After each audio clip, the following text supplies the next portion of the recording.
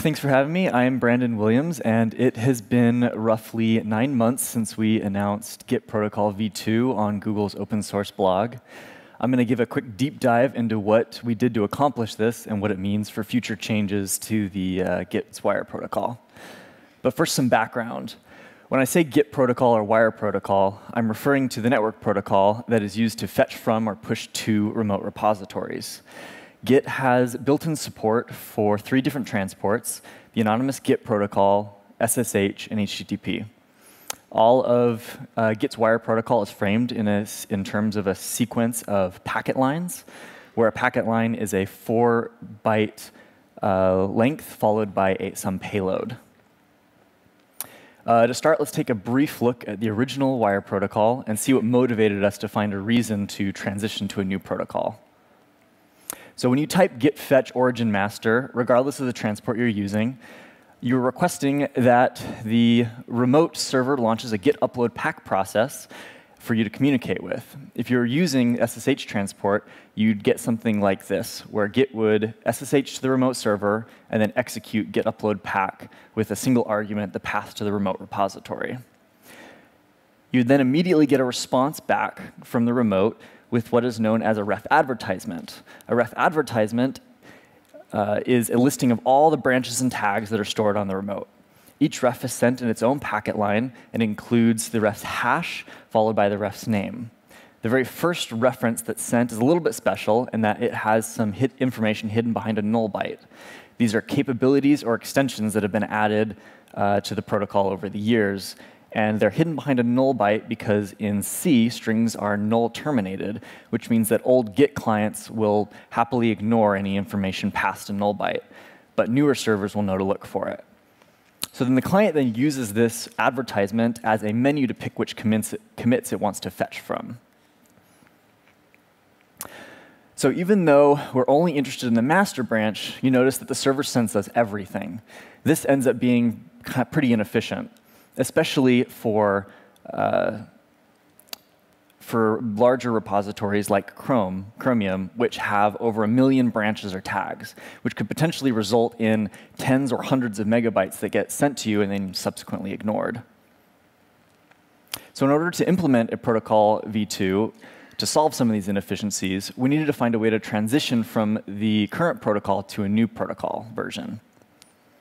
So some of the hurdles with doing this is that there's a single hard requirement that we have to remain backward compatible, meaning that new clients and old servers and old clients and new servers should remain able to interoperate without failure. So we needed to find a way to send a little bit of extra information along with that first initial request that would be ignored by older servers, but newer servers would know to look for it. The other requirement is that this bit of information needs to be sent in all 3 of Git's built-in transports. Thankfully, for 2 of the 3, it's pretty easy. For HTTP, we can simply send an additional header. In SSH, you can set an environment variable. But for the Anonymous Git transport, it's a little bit more complicated than that. A request using the Anonymous Git transport looks something like this. It's a packet line that includes the name of the service you are requesting, you want to have run, and a path to the repository. And then back in 2006, there was support for more parameters that were added that were hidden behind a null byte. This allowed you to add host information. Unfortunately, when this was implemented, there was a bug that was introduced, which as you can see, the loop control variable that's iterating through all the extra parameters is only ever updated if the extra parameter is a host parameter. So if you included anything else, the server would end up spinning in an infinite loop, which you don't want. The bug was eventually found and fixed back in 2009 in the following way. The loop was changed to an if statement, and then there was an extra check made at the end to disallow any request that included parameters other than a host parameter. So if I structured a request like I have up here to include a version equal 2 parameter as an extra parameter hidden behind a null byte, it wouldn't work, as older servers would either end up in an infinite loop or newer servers would flat out reject this. But what if we hide our version information behind 2 null bytes? So if you take a closer look at the bounds checking that are done with these if statements, you'll notice that it only checks for the first parameter, which isn't an empty string. So by placing extra versioning information behind a second null byte, we can end up skirting around this infinite loop bug and the explicit disallowal of extra arguments besides a host name. So, and only newer servers know to check for information behind 2 null bytes. And older servers will happily ignore the rest of the extra information we send to it. So now that we have a mechanism which we can use to request a new protocol be used, we can take a look at what the structure of protocol v2 is. So by default, Git uses the original wire protocol.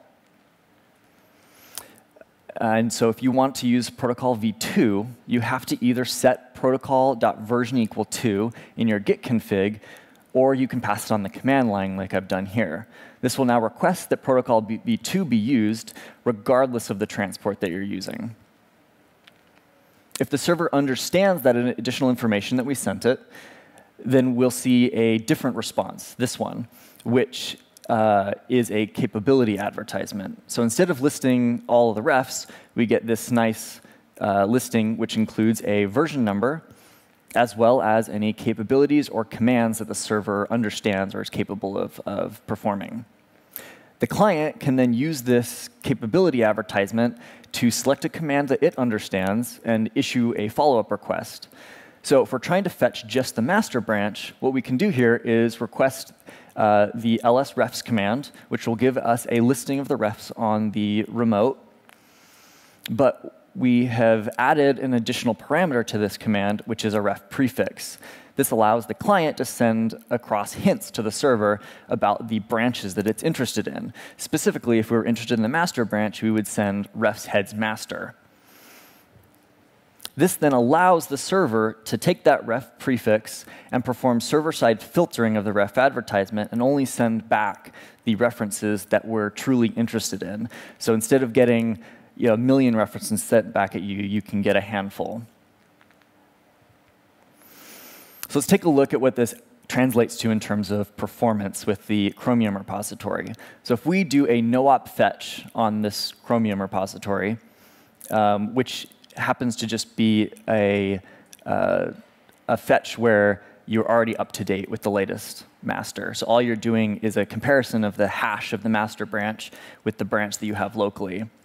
Using the old protocol ends up taking roughly 10 seconds, whereas using protocol v2 takes roughly 2.3 seconds, which ends up being roughly 4 times faster. And remember that the Chromium repository has over 1 million references. So by using protocol v2, you're only getting 1 or 2 or 3, just a handful of them based on which ref prefixes you send to it. Whereas with the old protocol, you're getting a whole set of 1 million references sent at you. So to recap, we now have a mechanism which we can use to transition protocol versions. So if we need to upgrade the protocol version again in the future, we can do that. We also have this mechanism by which the client can give hints to the server, and the server can do filtering of those references before it sends them to us. And it also gives us a little bit more extensible protocol with the ability to add further commands and features, some of which we can do.